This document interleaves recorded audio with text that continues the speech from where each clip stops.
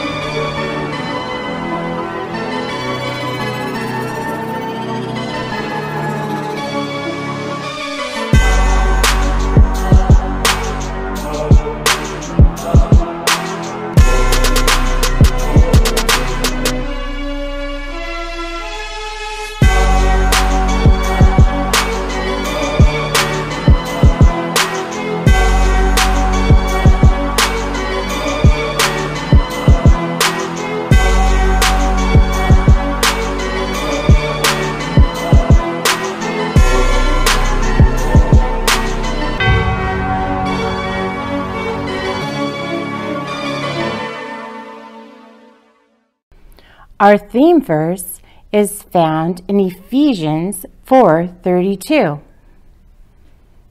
It says, "Be kind and compassionate to one another, forgiving each other just as in Christ God forgave you."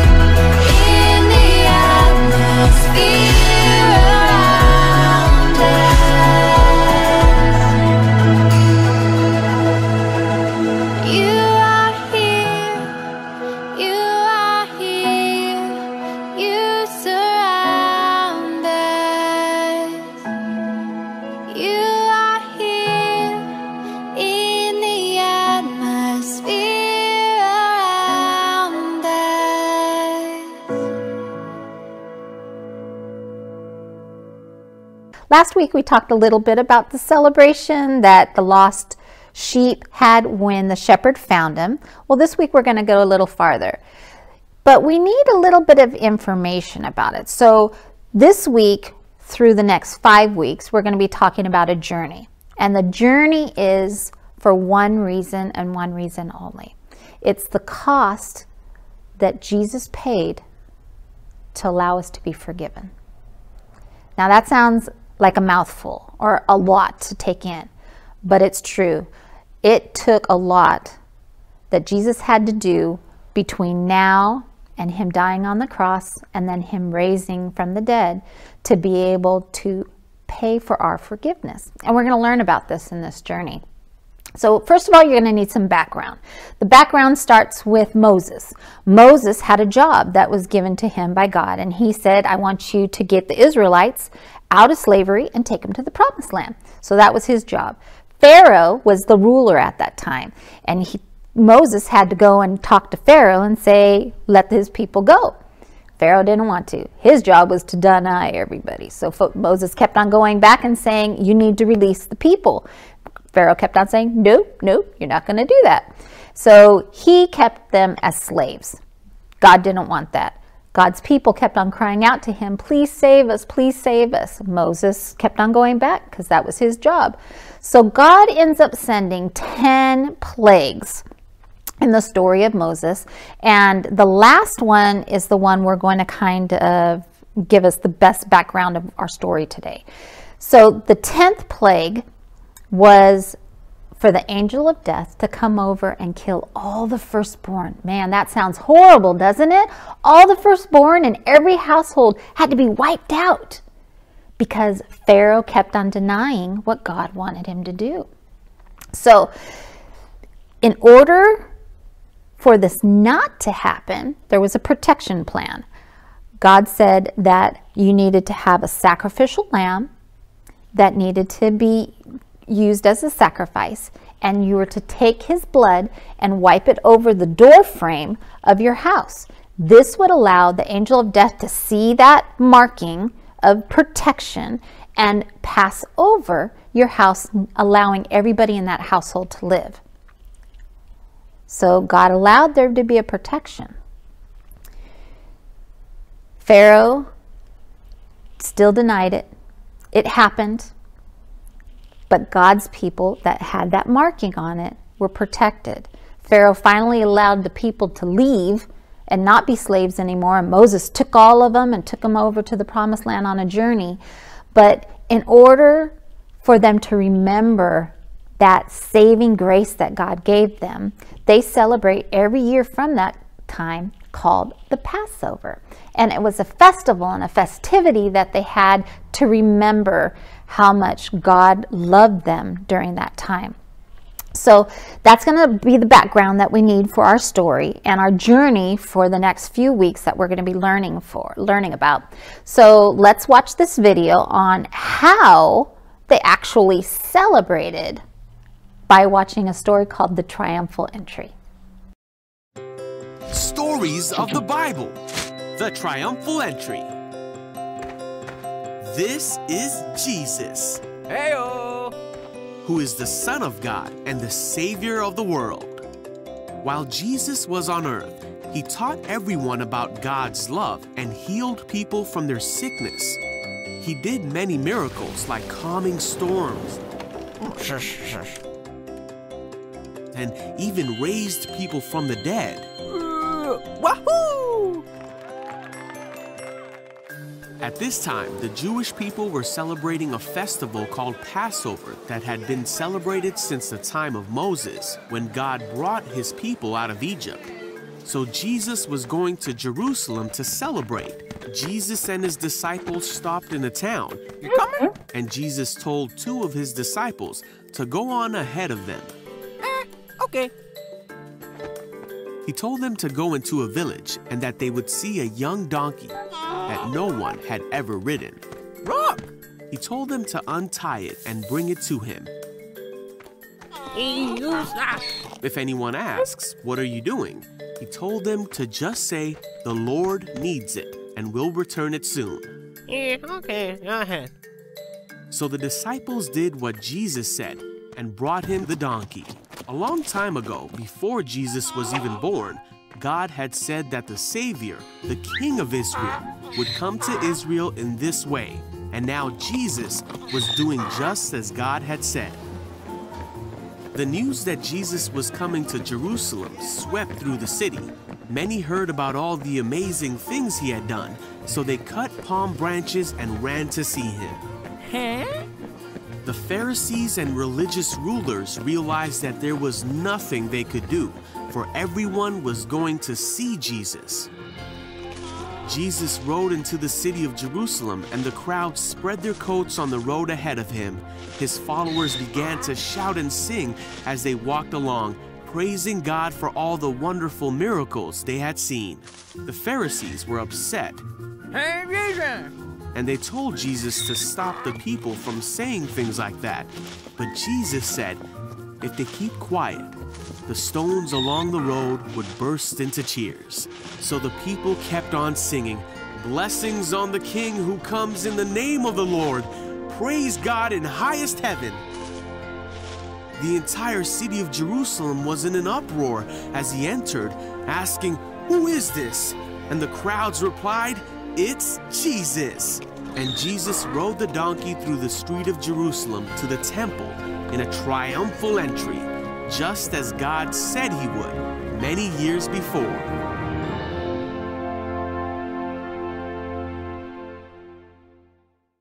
So last week we talked about how important we were to God, that he sent Jesus as the Good Shepherd to save us or to rescue us from the sin that we were in, right? And how he forgave us and allowed us to be part of his flock again. Well, this week we're talking a little bit about the celebration from last week, which was one sinner comes to know Jesus and they celebrate in heaven. Well, this is a little bit different of a celebration. This is a celebration that the people were doing at this time. So have you guys ever been to a festival or maybe a parade? There's a lot of different things that go on at these times. There's lots of colorful things. There's lots of noise. It's usually loud. There's music. There's singing. There's marching. There's shouting. Even floats that are in these parades. Well, this is kind of where we find ourselves in this video, right? Jesus was in the Triumphal Entry. The people were throwing down their colorful coats in front of him. They were waving palm branches and shouting, Hosanna, and all these loud things that a festival or a parade would happen. But there was no float. Jesus came humbly on a donkey. People wanted to see this King of Kings and Lord of Lords, which Jesus really was. But this was in a different way than they expected. He wasn't riding on a white horse. He was just on a donkey. And there was colorful things all laying in front of him like a normal parade or festival would be. But even though there were people shouting and praising for him, there were still others that were going on the side saying, tell them to be quiet. Stop their shouting. Stop their praising. And this made Jesus sad. In the video, it showed him with a tear, and he even was crying. He even says that he wept. Now, was he crying because they hurt his feelings? I don't think so. I think he was crying because he knew that his journey that he was on, that started with this triumphal entry, would lead up to the heavy cost that he would have to pay on the cross. And all those sins that he would be taken away from us by dying on the cross for us. He wept because he came to save everybody, you and me. And those people that were even mocking him or telling them to be quiet, he died. He was here for them too. But even though he was there, they would still turn their backs on him. I think that's why he was sad, was because he knew he loved them so much, but they were still turning him away, saying, no, you're not the King of Kings. No, you're not the Lord of Lords. So with this journey, Jesus knew that there was a plan that God had set into motion. God's amazing, amazing love for us was that he would bring his son, Jesus, to the earth to die on the cross for all of our sins. And that sin is the thing that separates us from God. So Jesus is allowing us to be forgiven if we just call out to him like the sheep or yell and say, I need your help, please forgive me. Those are the things that Jesus came for us. So we won't be separated from God. So we can have that relationship with God right there because we don't have that sin in our life, because God's forgiven us. Now, Jesus could have not forgiven those guys that were saying, be quiet. But he chose to forgive. He chose to forgive everybody because he came not just for one person, not just for me. He came for all of us. Now, we can use Jesus as an example. And when we need to forgive others, we can use him as the example because Jesus came to forgive everybody, right? He was hurt. We get hurt when people hurt us. We cry even sometimes. And there's times that we don't want to, but we have that choice. We have that choice to forgive others. And we also have his help. He's there to help us when it hurts too much or when we're really, really sad because somebody's hurt us so much. All we have to do is say, help me, Jesus, and he'll be there for us. Now, we have a new video that's called Kids Talk, and it's going to talk about I can forgive. So let's watch this video on forgiveness.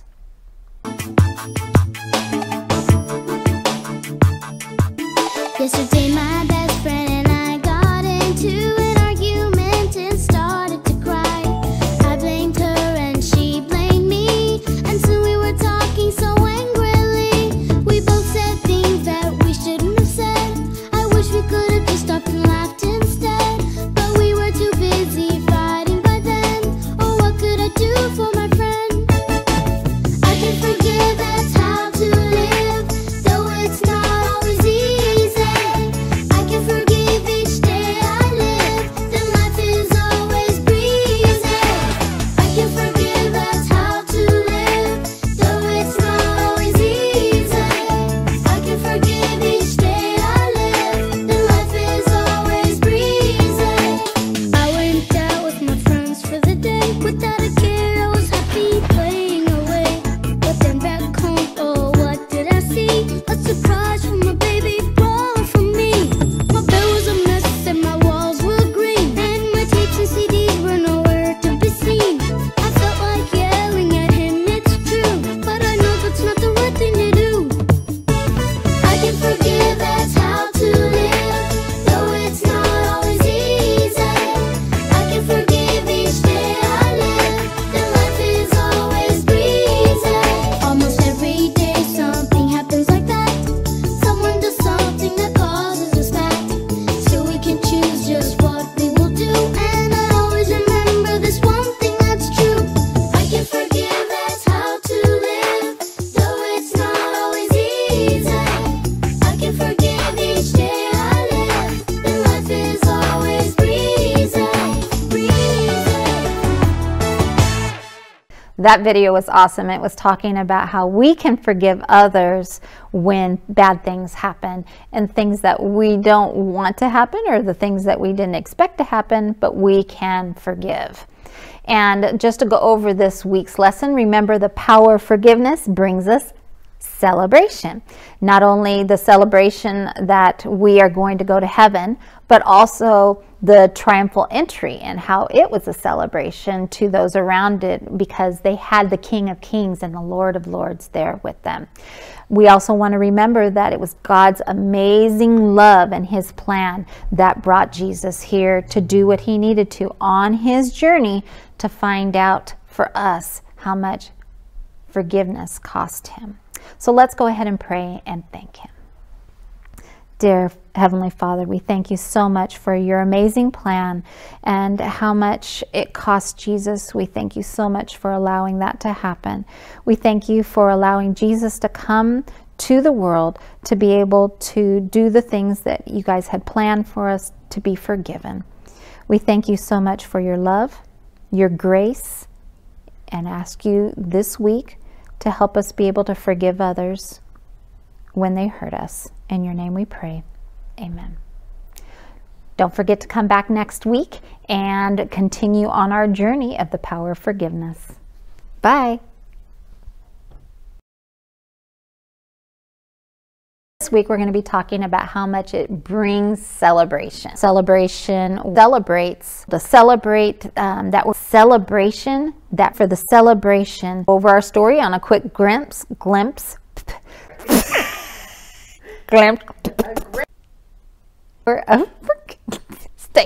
Stay. I'll get it. Celebration. The celebration. This is a celebration. The celebration. Oh. Dear Lord. I can forgive.